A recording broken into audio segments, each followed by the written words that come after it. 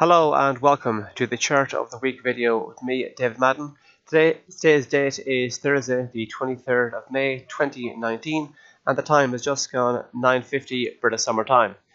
This week's Chart of the Week is silver. I'm starting off with a really wider term view, looking back all the way from 2016. You can see here that silver has been in a very clear and obvious downward trend.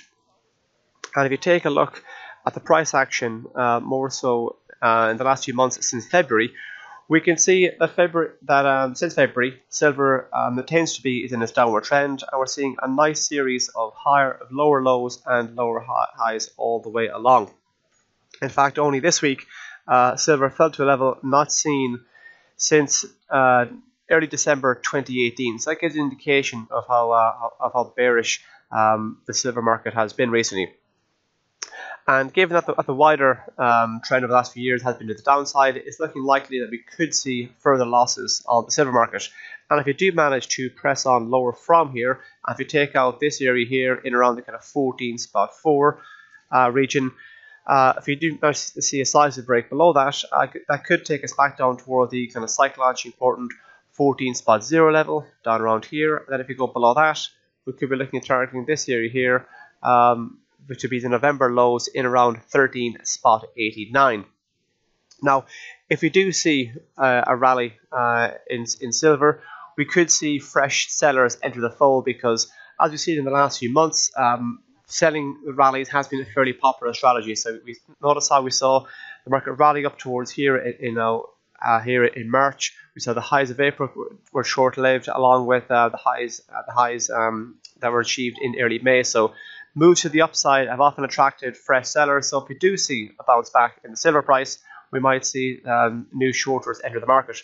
So if the market does manage to rally, we could see resistance come into play in around this area here, this red line, which comes into play, which is a 200-day moving average, by the way, and it comes into play at 14.91.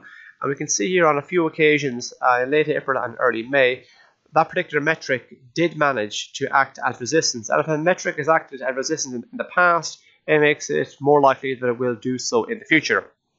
And the same can be said for this blue line here, the 50-day moving average, which comes into play at just south of the kind of psychologically important 15.00 level. We can see here the 50-day moving average acted as support back at the back end of last year on a few occasions, and it managed to act as resistance on a few occasions as well in 2019. So once again, if a metric has been important in the past, it makes it more likely that it will be important in the future. Obviously, there are no guarantees, and if you do manage to go beyond the 50-day moving average, an next area of resistance could be this region here in around the 15.11 mark. There's a few occasions the market thereabouts between kind of 15.05, 15.11 region that acted as resistance in mid-April. So it might do so again in the future. But if you do have a sizable break above 15.11, that could be an indication that the downward trend has been in place for the last few months has come to an end, and we could be actually looking at pressing on higher up towards 15.3 and beyond. Now, if you are going to be trading the silver market, it's a good idea to keep an eye out for what's also going on in the gold market. Dow theory tells us that the averages must confirm each other, and gold and silver tend to move in the same direction. And this is a gold chart we're looking at here, and notice how the price action from February onwards has been quite similar, whereby we've seen a series of lower lows and lower highs on the gold market.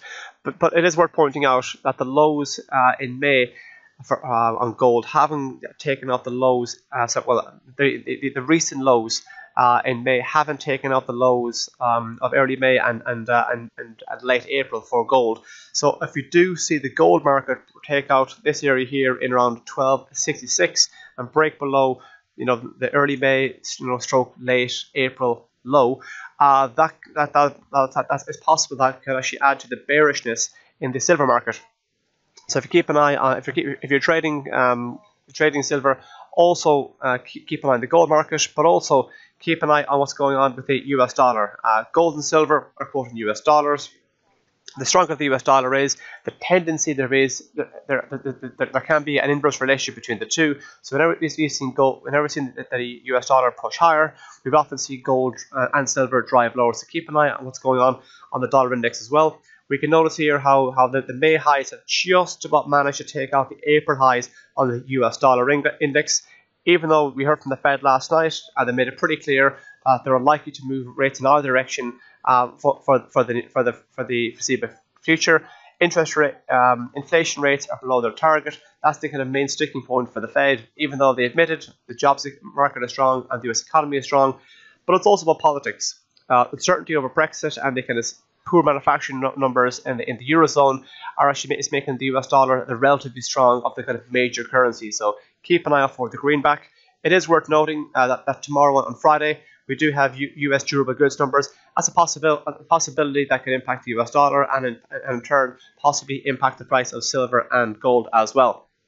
One last thing before I go, if you have any comments to make on this video or any of the other videos we've made here at CMC Markets, please feel free to leave a review on Quick Reviews. Thank you very much.